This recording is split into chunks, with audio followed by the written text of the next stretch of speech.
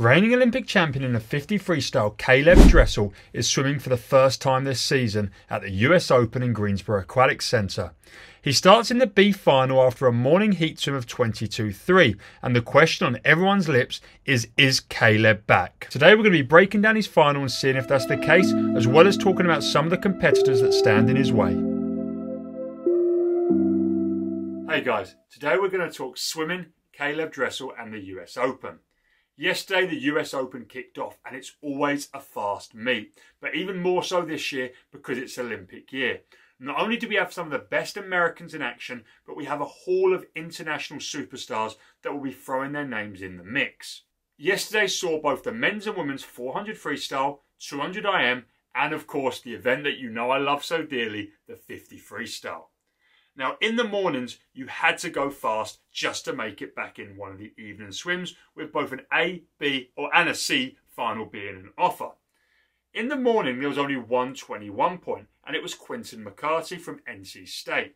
He swam a massive time of 21.94 for his first ever sub-22 swim, and he was rightly so very happy. The crazy thing about him is he's only born in 2003, so he's a real youngster and he's someone definitely to watch out for as we go forward in this Olympic year. Second place in the heats was Brooks Curry with 22.0, followed closely by Santo Condorelli and Josh Liendo, both on 22.0. Caeleb Dressel was quite a bit back. He was in 13th, qualifying for the B final in a 22.35. But as we're going to see as we go through in this video, maybe he goes a time in the B final that would be enough to win the A final. Maybe he can lay down a marker that makes everyone know he's a serious contender, not just for the US team, but for the Olympic title that he won last time around in Tokyo. Let's go into the race and see what Caeleb has in store for us. I have to thank Jacob for sending me over this footage. I'm not at this meet. And we can see that Caeleb's down in lane 2, closest to the camera. And the big thing that we really can see from this race is that his start is explosive. Back in the trials meet, his start looked pretty meh, and already he's taken a big chunk out of the field on the start alone. There has been a lot of talk about he's lost some muscle mass, but he still looks like a strong and powerful man, and I'm sure he's in the gym making amends for any lost muscle that he has maybe suffered from. His swimming looks different, and I feel like he's not rotating as well as he has in the past to the right side. He is angling the armpit forwards, but it looks pretty low in the water. Now that might be something that gets better as we go through, but this is a different stroke to the one we saw him use before his timeout, where it was almost fully straight arm freestyle. This looks a little bit more like the 2017 era of swimming, in my honest opinion. Regardless of what his stroke looked like, the official time was 21.99, marking his fastest swim since World Trials in 2022. Now let's have a little talk about the sort of guys he's going to be going up against when it comes to Olympic trials.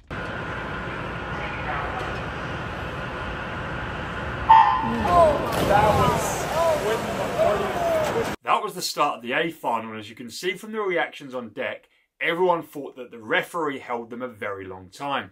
I remember watching the live stream on YouTube and thinking just that, and it's nice to see that my thoughts were kind of backed up by everyone on deck. That being said, let's run through the 8 swimmers going in this A final. In lane 1 we have Israeli Merion Cheruti. In lane 2 we have the fastest American at trials this year in Ryan Held. In lane 3, we have the man of many nations, Santo Condorelli. He's on a comeback tour. He went to the previous Olympics for Italy, and the Olympics before that he saw under the Canadian flag. And now he's going to be representing America, and he's one of the fastest men in history. And it's super exciting to see him back, and it's no surprise he's going to be swimming out of lane 3 after a 22.0 in the morning. In lane 4, it's the NC State boy, Quinton McCarthy. And after that 21.9 this morning, all eyes are going to be on him, whether or not he can do it again in the final with a little bit more pressure. In lane 5, we have Brooks Curry, the LSU Gone Cal swimmer. Unfortunately, wasn't there when we done a tour of Cal Berkeley just last month, and I have uploaded videos of that on my channel, so you can check them out up in the description. He was away at Pan Am Games, but now he's back in America, training with Cal and swimming fast. Well, he's in lane 5. He was 22.0 in the morning. So let's see what he's got in the books for him.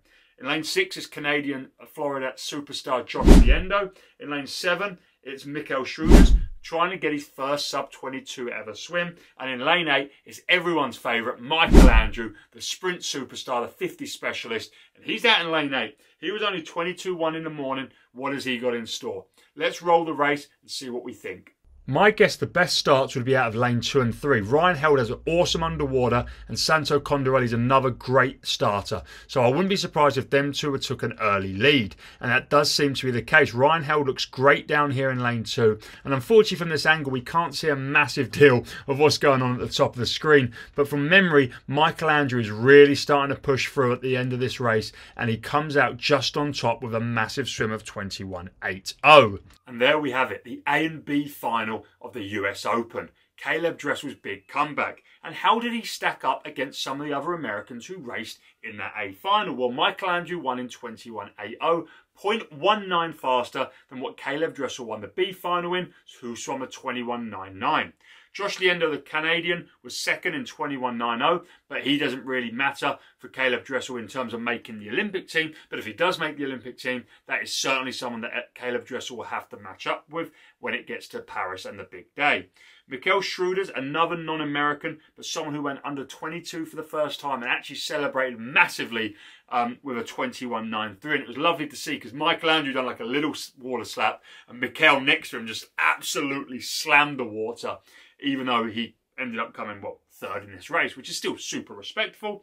And Santo Condorelli come fourth, matching Dressel's time in 21.99. And I find that really interesting because the two of them both went to Bowles School. They're of a similar era and they're both super, super talented swimmers. Both of them were fourth overall on the day with 21.99. Unfortunately for the young lad, Quinton McCarty, he did swim a 22.01 for fifth, but didn't quite get another 21. But overall, it's still an absolute brilliant swim. What I've seen today from Caeleb Dressel only bolsters the fact that I think Caeleb is going to be the man to beat when it gets to US trials in the 50 freestyle. His start is so explosive, so dynamic, so impressive that it gives him such a leg up on anyone else in both America and the world. And his swimming is still so impressive that it's hard to then overcome.